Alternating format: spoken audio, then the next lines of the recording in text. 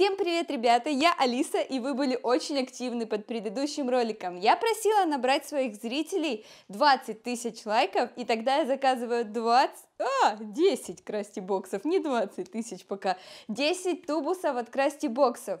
И распаковка, я обещала, будет необычная, а конечно же с Милешей. Я буду доставать игрушки или штучки, которые будут попадаться в Красти Боксах, и сразу дарить их Милеше. Поэтому давайте скорее посмотрим. Милеша уже готова, Красти Боксы готовы, посмотрите. Ой, хотела сделать красотку, а Милеша уже, как всегда, буйный ребенок. И 10 тубусов от Красти Боксов. Красти Боксы теперь можно заказать не только на официальном сайте, а еще и на Wildberries и на Озоне. Ссылочки мы оставим где? В описании, ребят, заходите. Мне уже не терпится начать, и если вам понравится такая рубрика «Реакция Милеши на игрушки» от Красти Бокса, набираем под этим роликом сколько, Милеш? 100 тысяч! 20 тысяч лайков, и тогда мы снимем вторую часть такой необычной распаковочки. Итак, Милеша, ты готова? Ребят, лайки ставим, и мы начинаем. Первый Красти Бокс. Там что-то тяжелое, Милеша. Жаль, что она пока не умеет распаковывать, поэтому я буду помогать. Милена заинтересовалась. Что там будет? Так, смотрим. Здесь, кстати, в тубусах одна какая-то большая игрушка, точнее большой сюрприз. Ого, Милена, это точно не для тебя. Это для меня. Это очень красивый стакан. У меня подобный уже попадался, но Милеше мы такое давать, к сожалению, не будем, потому что он стеклянный. Милена еще маленькая для таких вещей. Вот такой стакан, ребят. Посмотрите, какой он красивый, нежный. Там где-то еще должна быть... А нет, он без трубочки идет. Там есть еще наклейки, фирменные наклейки от Красти Бокс. Милеш, держи наклеечки. А нет, все, не надо. Ждем игрушек. Это был первый тубус. Итак, второй. Там точно какая-то игрушка, потому что даже ничего вот так вот не двигается. Обычно так всегда игрушки попадаются. Так, о, ребята, там точно игрушка, Милеша. Смотри, кто там есть. Давайте достанем. Там цветочек. О! Посмотрите, ребят, какой крутой цветок в горшке. Я подумала, что он поющий такой, знаете, и повторяет слова. Но это обычный милый цветок. Кстати, Милеше можно таким играть. Здесь нет острых предметов. И она легко сможет за стебель вот так захватить. Держи, Милеша. Хватай вот так, да. Вот так. Как тебе? Большой цветок, да? Давай его понюхаем. Милеша. Она не может захватить его. Давай вот так, да. О, для нее еще это очень большой цветочек. Давай его понюхаем.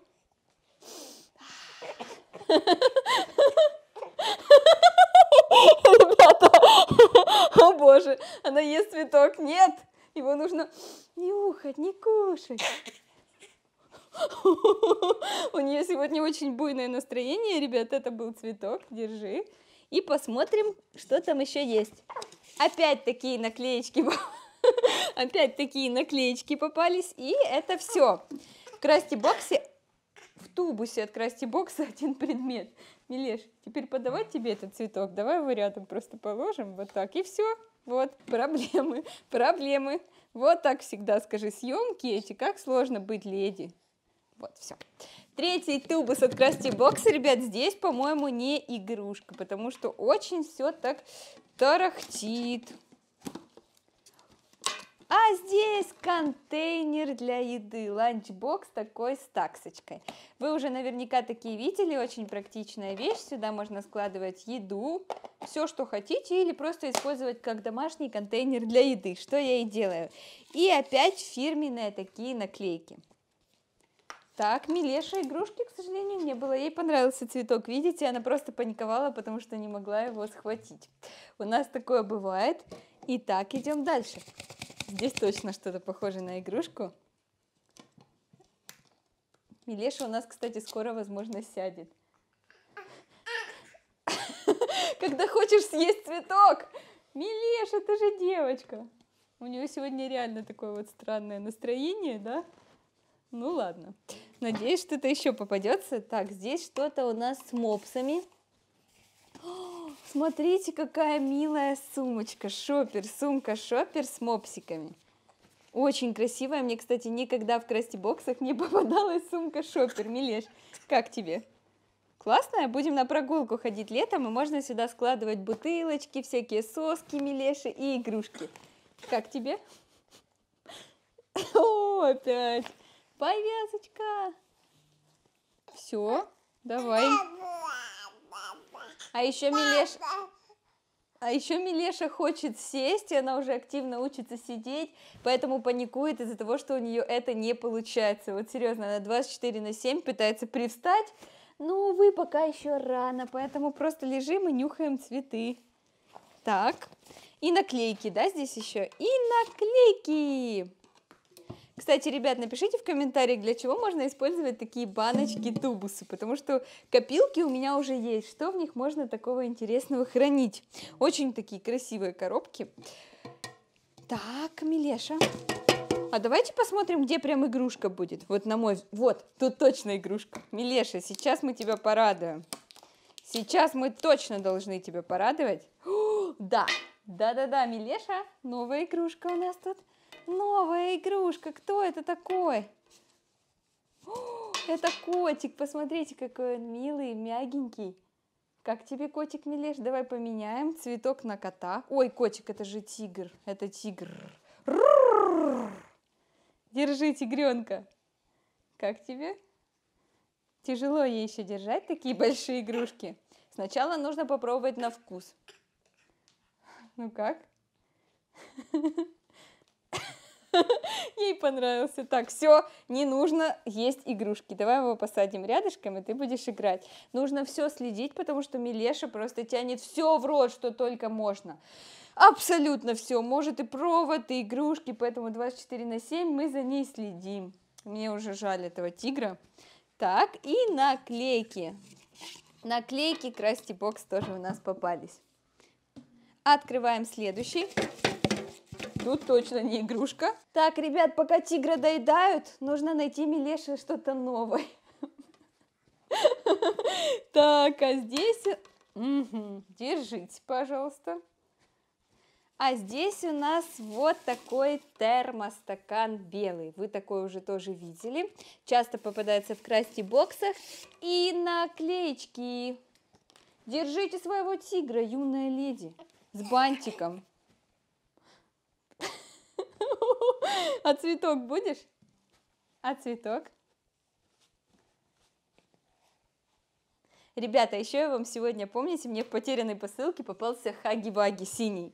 И я обещала снять реакцию Милеши на этого Хаги Ваги. Поэтому не пропустите, в конце серии мы покажем. Интересно, испугается она? Но мне кажется, не испугается, а будет его жрать. Да, Милеш? Держи, держи.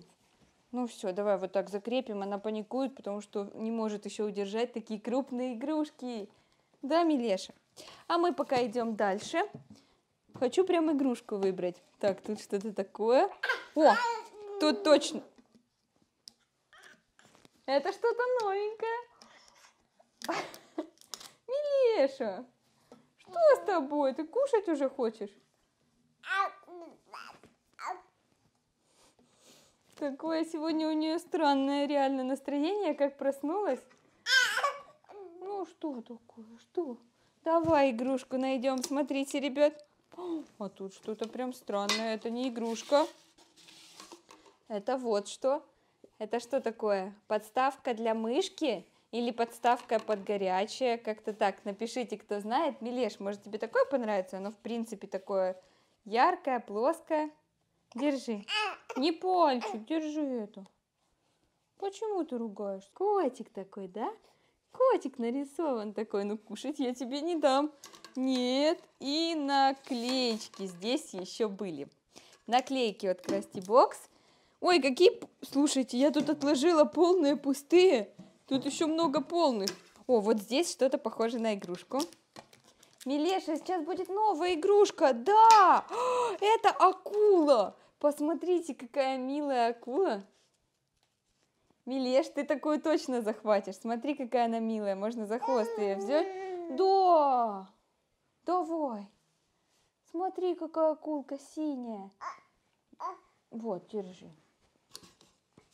Ну вы теперь поняли, какая реакция у Милеши на все игрушки.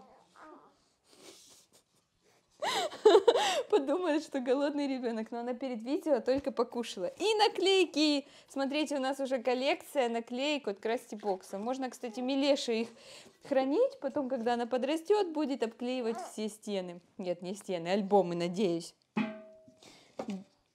Акулу потеряли. Кто потерял акулу?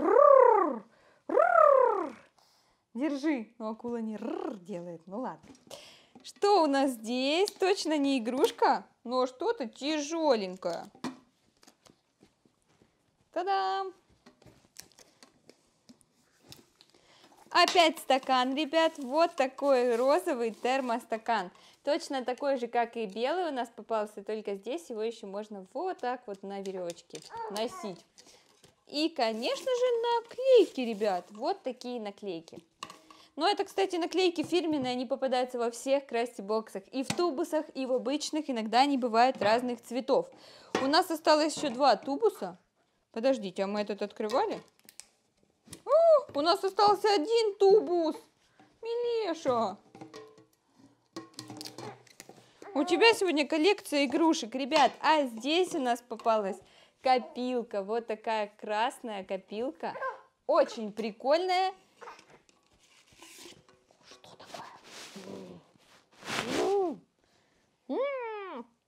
Не выспалась, что ли? Но у нас бывает такое настроение по-разному. Иногда Милеша веселая, иногда, когда она не веселая, не весело всем. И такие наклейки, да. Короче, наклейки попадаются в каждом. Ребят, к сожалению, мы открыли все тубусы. Прикиньте, все тубусы от Крастибокса мы открыли очень быстро. Но сейчас, как и обещала, я сниму реакцию Милеши на игрушку Хаги Ваги. Сейчас только его возьму. Милеша, вот этот. Вы говорили, что Милеша может испугаться, но мне кажется, дети не понимают, что эта рожа страшная. Она просто видит яркое и все. Она боится сейчас громких звуков, если что-то уронишь на пол, вот такого. Но игрушку она точно не испугается. Держи, Милеш. Вот.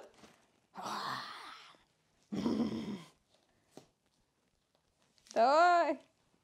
Хаги Ваги. Ну, короче, вы поняли. Хаги Ваги покинул наш чат. Милеша его сейчас сожрет.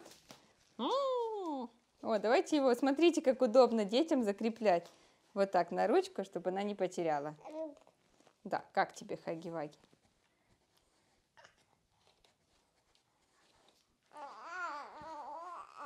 Ну, вы поняли, что Хаги Ваги нам не страшен. Ребят, у нас сегодня попалось очень много игрушек. И такой тигр, кстати, игрушки очень качественные. Мне очень понравились. Тигр, акула, цветок. У меня еще ни разу такой не попадался. Его можно поставить в комнате Милеши просто как и для интерьера, для декора. Да, еще прикольная стаканчики, ланчбоксы, ну вы сами все видели. Короче, тубусы мне очень интересно заказывать, потому что там попадается один предмет, и никто не знает, что там внутри. Например, вот этот шопер с мопсиками меня очень сильно удивил, тем более впереди лето, и можно брать нам с Милешей какие-то игрушки и идти на улицу. Если вам понравился этот ролик, набираем 20 тысяч лайков, и мы снимаем с Милешей вторую часть и закажем уже побольше Крастибоксов. Давайте, например, 20. Ссылочки на Крастибокс, на Ozon, на Wildberries и на официальный сайт мы оставим для вас в описании. Ну а мы вас очень сильно любим. Встретимся в новых сериях. Пока-пока. Хаги Ваги пришел за Милешей.